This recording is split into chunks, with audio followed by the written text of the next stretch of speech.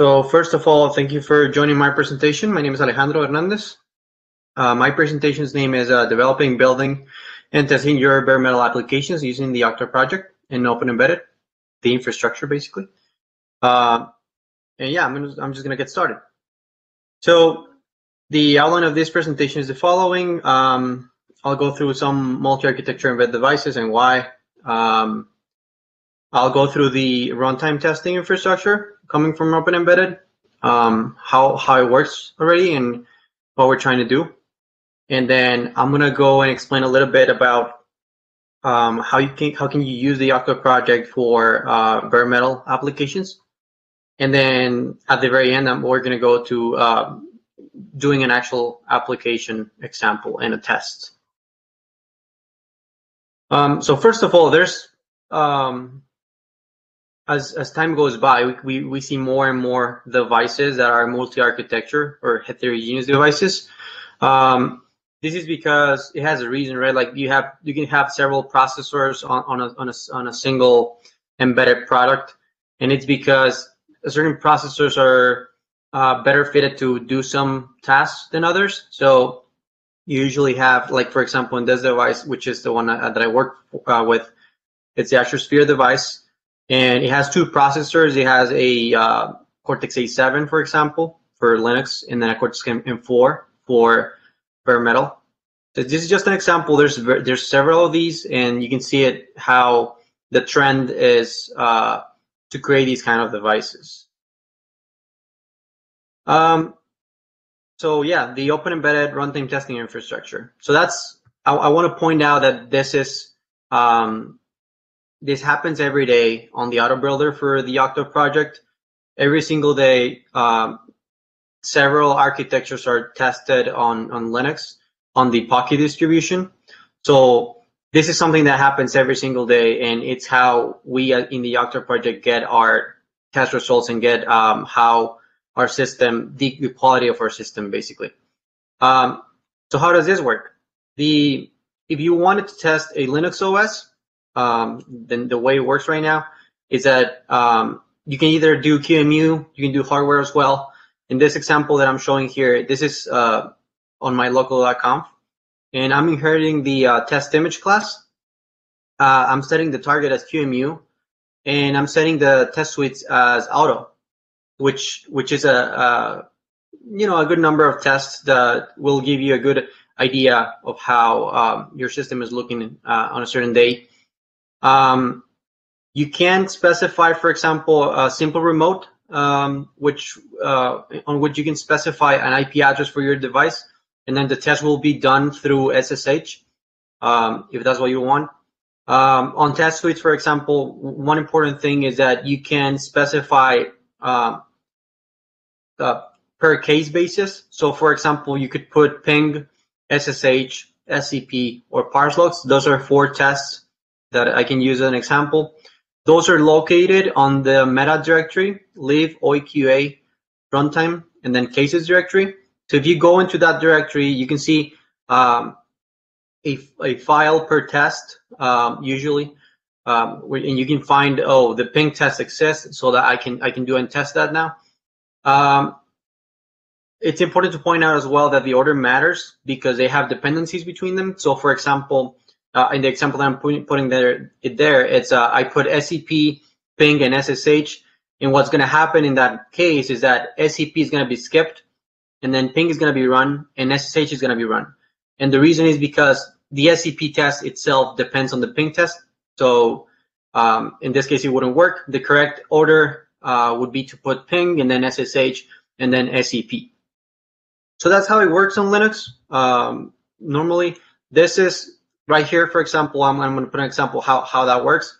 If I build the core image minimal image, and then I pass this -c test image, I'm going to go back and replay that.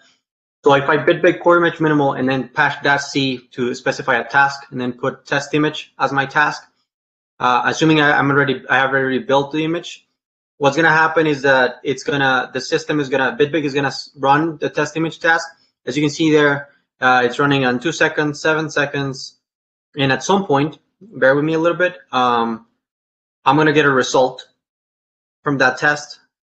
from those tests.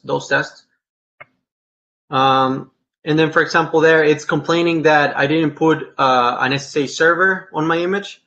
So I put ping and SSH, and it says the ping test passed, and then the SSH test was kept. So the important thing here is that you can see the report of what was passed, what was kept, and what failed, right? So that's how it works right now on Linux, and that's the sort of the context that you need for this. So I've implemented the test image boot patterns in OpenEmbedded, and this is because tests need a synchronous communication between the host and the target. And in the test image class, you can see the examples on how to use those. In the example there, I think if I have a web server running on an embedded device or something, and my user is a web server, I'm changing those specific variables. They are prepended with send and search, depending on if it's something that the host will send or search on the output of the target. And on the QEMU runner.py script, which is what we use to run QEMU automatically, we can see the defaults are set. And as an example, well, not example, but the defaults are, for example, that you will, to search for a reach prompt, you will search for the login colon string. Your login user would be root, and then your login succeeded will be the a regex like that, and then a command finished regex would look like that as well. So to make it, I know it doesn't make a lot of sense right now, but I'll make it more clear in this example. So whatever you see on red is coming on the, it's on the host. Whatever you see on purple, it's on the target. And so the first thing that happens is that the host tells the target to start booting. Again, whether it is QEMU or something, or if the target is a hardware device, then it just starts booting, and the host is reading the output of the boot log. On the target, what's going to happen is that it's going to start booting, and at some point, it's going to get to a login prompt, which is the string that we declared here in these variables. So great, we got a login prompt. At that point, the host is going to send the root new line string, and then what's going to happen on the target is going to log in, and we're going to get a prompt, a root prompt, which is going to be something like root at something and then pound sign, right? So what that means is that we successfully logged in. So now we're the root user on the system, and the host knows that, because it's going to search for that regex, right? And then at that point, it's going to send commands to the target. The target, it's going to execute the command, and then it's going to get another prompt because the command already finished. Command finished. And then the host will continually just read output. So for example, if we're testing ping, we would, at this point, we would send ping. We will, the target will perform the ping command, and then at some point it'll exit, and then it'll finish. And we're gonna read the output of that, and then if we're gonna assert it looks as the way that we expect it to be, then that means the ping command succeeded. So that's how a test worked.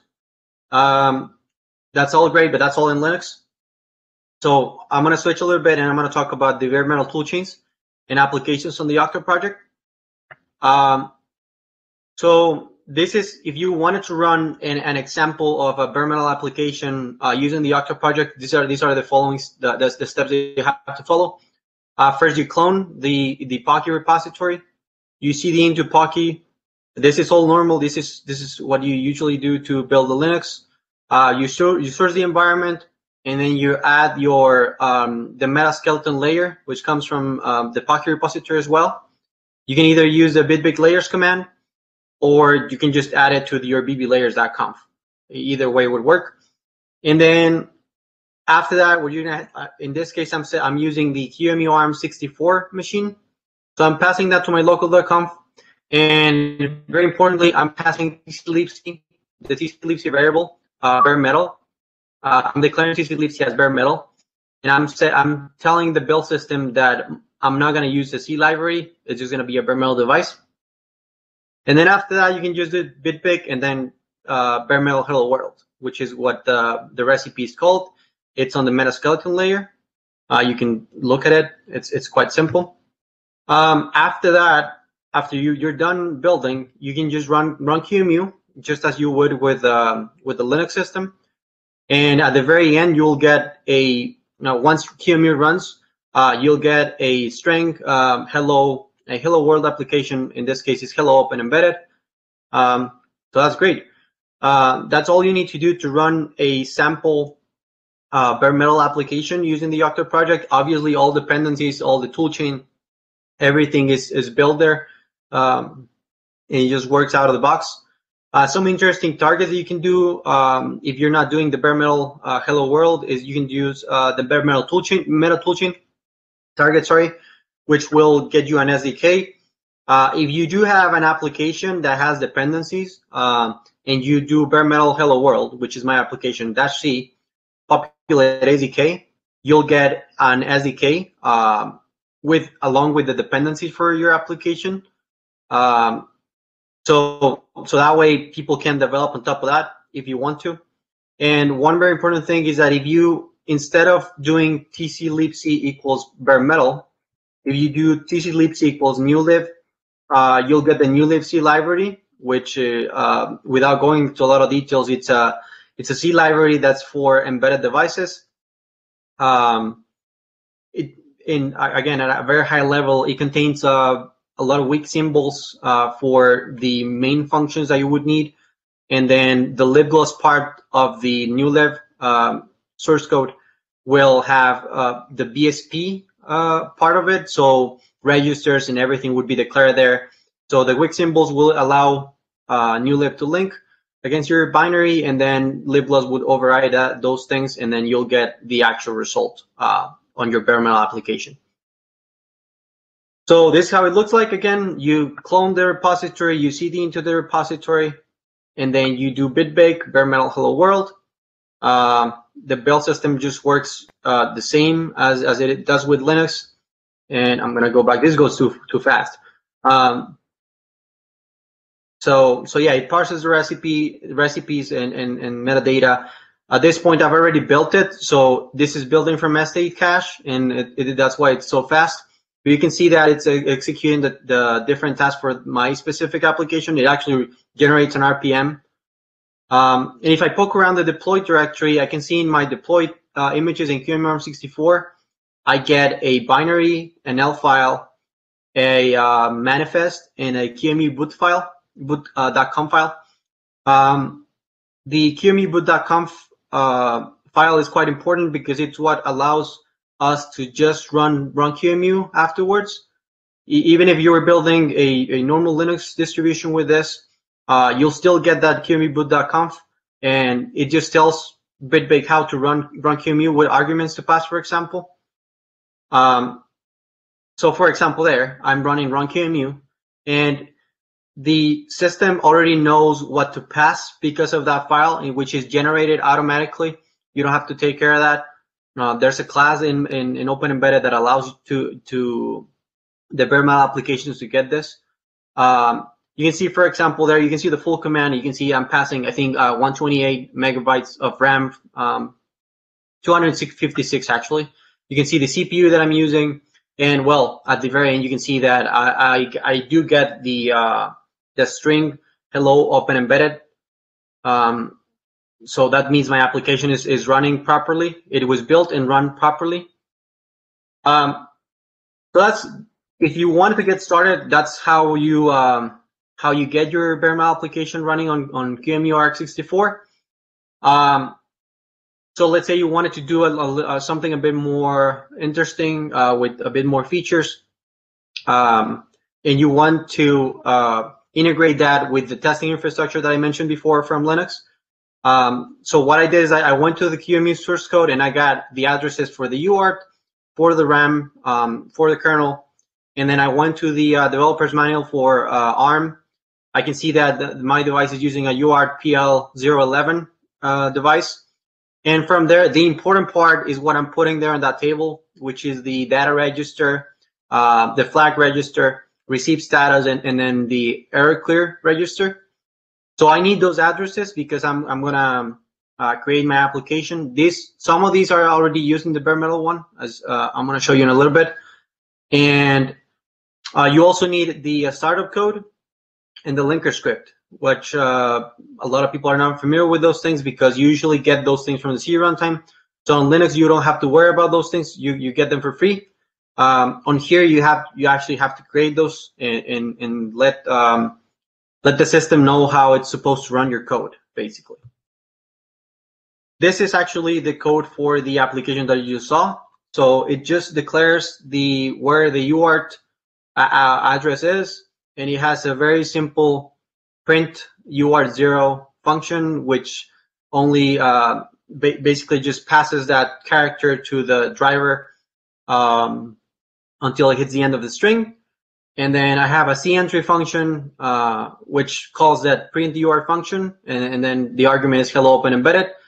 Nothing too fancy in there. Do note that there's no main function on my C program in this case, and that's on purpose. In this case, I'm using the centry function as my main function. This is you can see the linker script on your left, and you can see the startup code on your right. These are coming already from, if you do the Baremetal Hello World, you get these as an example where you can add on top.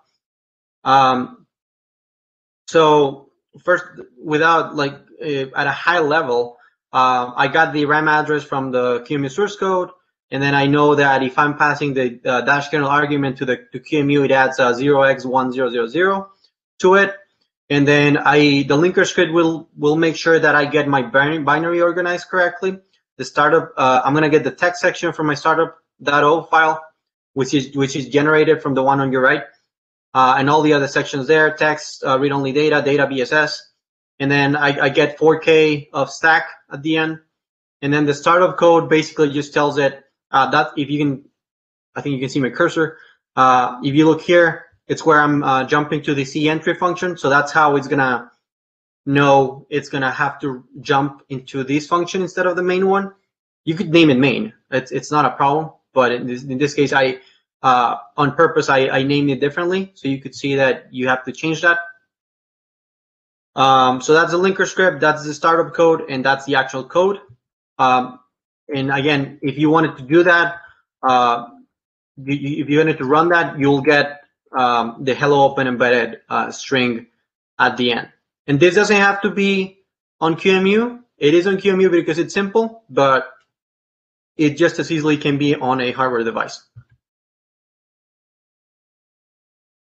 So I am going to stop sharing for a second, and I'm going to switch my share screen to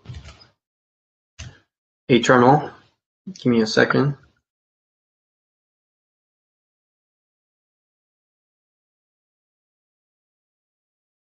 And great, my application is now showing up. Oh, there you go. Okay, I hope you can see my screen. I think you can. All right, so this is my terminal. I'm on my Pocky build directory. And again, if I do bitbake Baremetal hello world, I'll, in this case, it's not gonna build anything because I already built, but just so you can see that that's how you do it. If I go and poke around in the source code,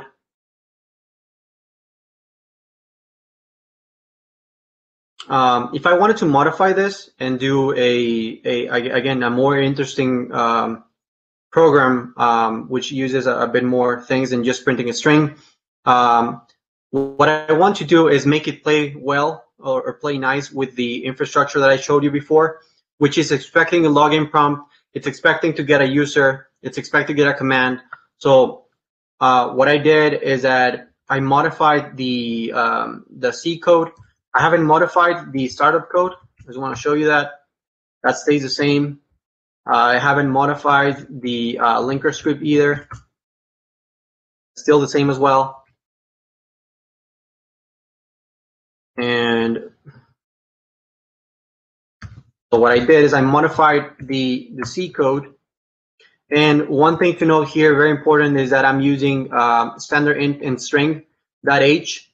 And you're saying, well, this is a Baremetal device. How are you using it? Well, that's coming from newlib. So this time I'm going to have to use newlib as my C library when I'm building. I created this set of macros just to explain what I'm getting from the ARM developer manual. Basically, they're just addresses and a couple of masks that I'm using to read and write properly from the UART. I created a couple of functions. Quite simple. The putchar UART function, it's basically does the same thing as a print one that I showed you before. In this case, it's just using properly the flag register TX, but it's printing the characters on the UART. The print UART function is actually a wrapper for the putchar UART function. And lastly, I have a read UART function because I also want to read what's coming to me from the target, and that's just basically reading. It's not too fancy. And then I have a check command function, and my C entry function I modified a little bit as well. As you can see, it still starts with print UART, and then in this case I switched. Now I'm not using OpenEmbedded. I'm using Hello Open Source Summit Japan 2020, and then I get into a while loop in which I'm reading the UART and then checking for a command and stuff like that.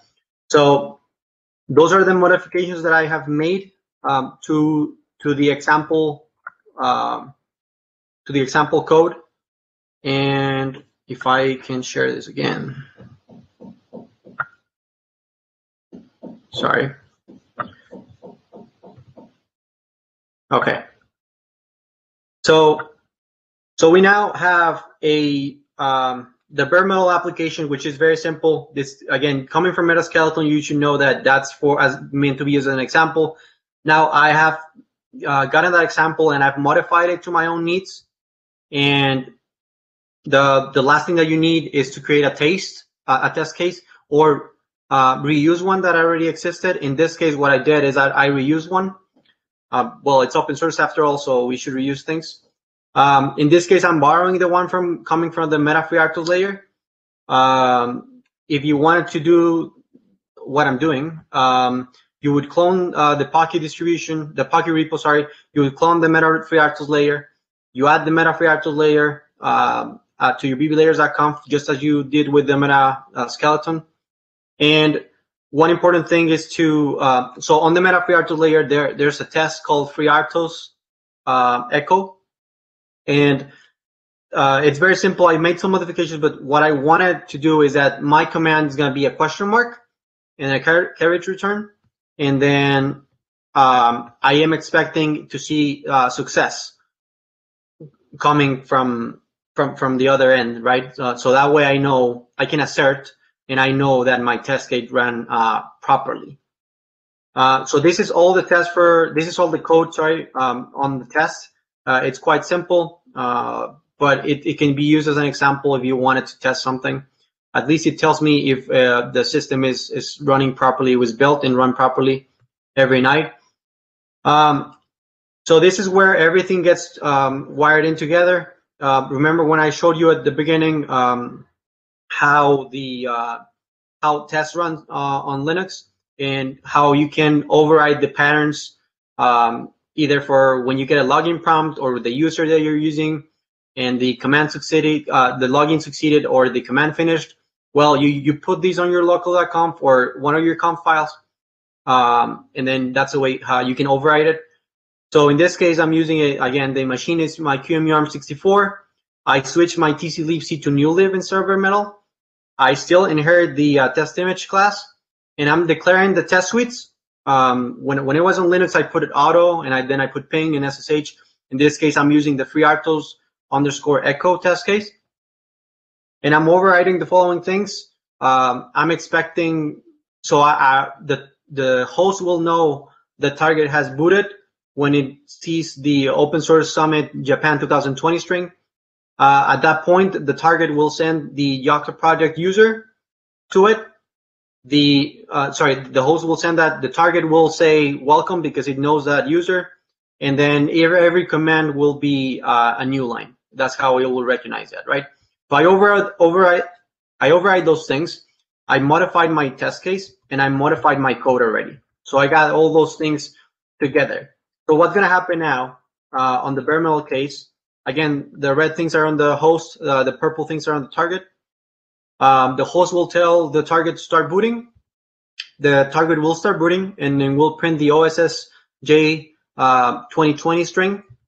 At that point, the host will send Yocto project or YP carriage return, and then the target will say, "I know you, welcome." So that means we have logged in. At least the system thinks that. And then at that point, it's when the command will be executed, right? In this case, I'm substituting the command with what's coming from the test case. Here, I put a question mark in there on CMV. So that's what's going to happen.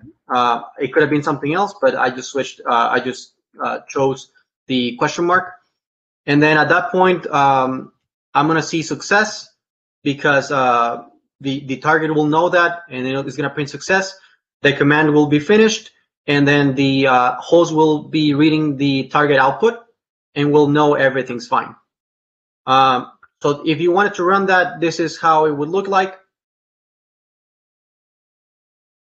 So I'm rebuilding the Baremetal application because I modified the code, right? So it doesn't take very long. It's quite fast. So I first rebuild it, and then I pass the test image task to it using -C.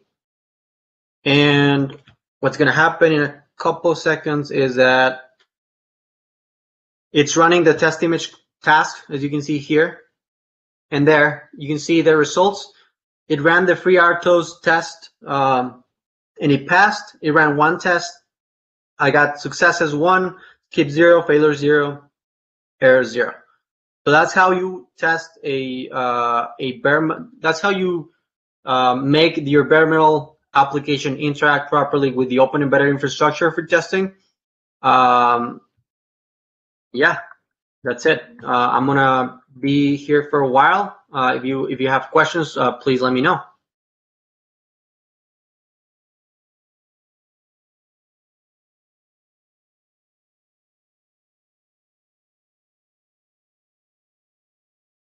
I don't.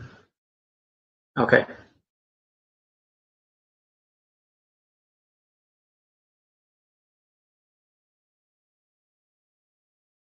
Thank you guys for attending.